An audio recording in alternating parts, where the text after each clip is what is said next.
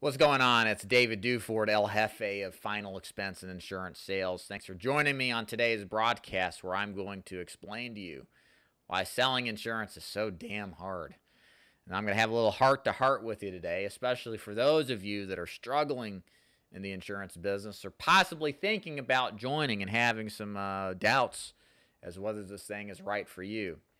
Maybe I can help you put this thing to bed and jump on in and try to join us with and have success in this business, or perhaps talk you out of it.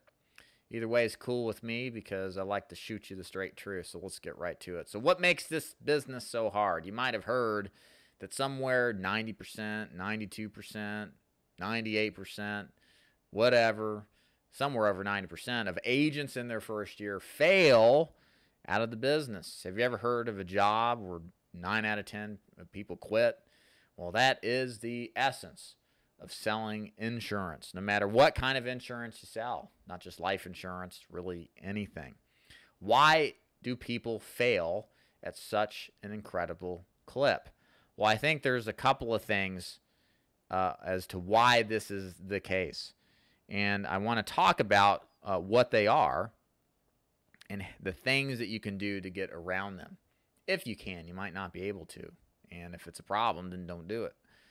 So the first reason I think that makes this business, and these are no particular order, just stuff that just randomly comes to my mind.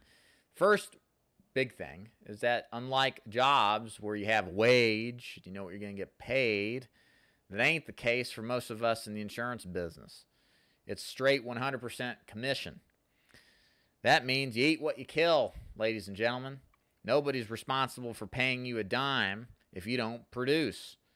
And most of y'all out there have been earning a wage and don't have to worry about if the work you do actually provides value. And that's the difference of selling insurance. You're in a straight commission environment. It's entirely up to you to earn the money that you want to earn, and you won't be paid if you don't deliver.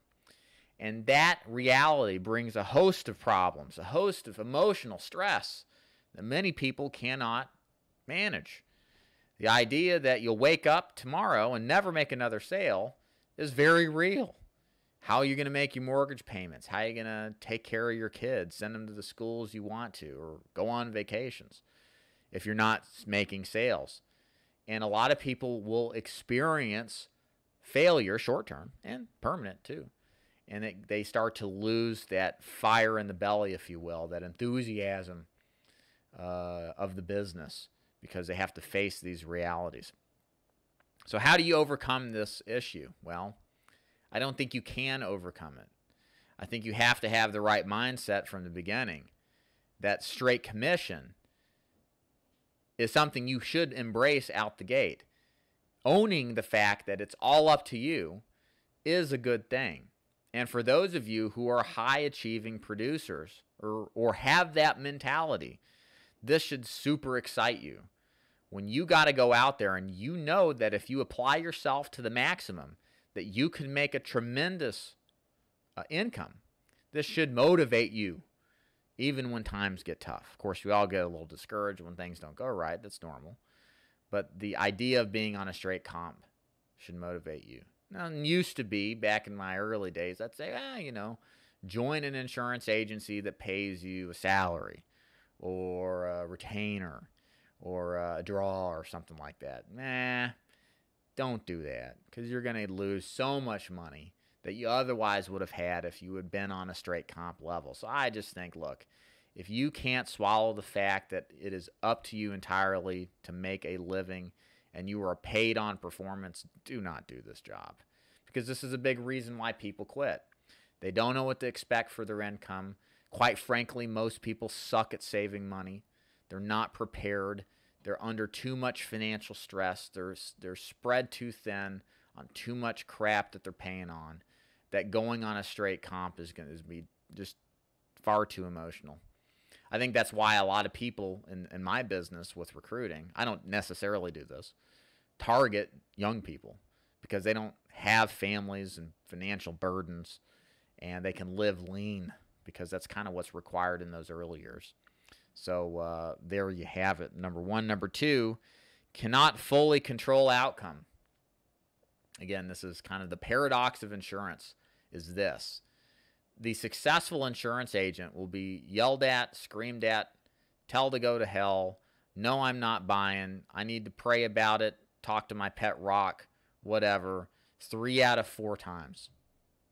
So the crazy thing is that the 1 out of 4 that actually buys from you is what drives your success. And if that's all you can get with many types of marketing models, you will be incredibly successful, like 6-figure income successful. But most of the time, we're going to have people tell you no. That's crazy. Do you understand psychologically what it's like to hear no all the time? If you've never sold anything, you won't understand it. And it takes some getting used to. Because at first you're thinking, well, they think I suck. They don't like me. They think my product stinks. Or they think I stink. Well, it's not personal. People have their issues, and not everybody's a lead or a buyer. And you got to go on to the next one. There's an essence of activity and a numbers game that comes to insurance sales. And again, hearing people reject you, it seems that way. It's not really. They're rejecting your offer, which is different than getting you rejected, is demoralizing. And that coupled together with, you're not making any money, running out working prospects, it can cause stress at home, cause stress on the financials, and just be an overall issue. And so the thing is in this business, how do you handle this? Well, there is hope here, and it's developing a mentality towards controlling the process as opposed to controlling the outcome. I learned this from a guy I interviewed. His name is Nick Frumpkin. You can YouTube search him if you'd like. Great interview. He also runs the Insurance Panel, another YouTube channel. I learned this concept from him, and it's that what you can only control is the inputs. You can't control the outputs, which is your sales results. But you can control the number of people you talk to, the number of presentations that you get on a daily basis. You can control your activity. And so the only way that you can get a predictable outcome is through a predictable control of the inputs. Now, that doesn't mean you're going to know individually down to each presentation what you're going to get out of the sale. You won't. There's a sense of randomness to it, even if you perform a perfectly executed sales presentation. So the solution instead is that you control your activity and the inputs.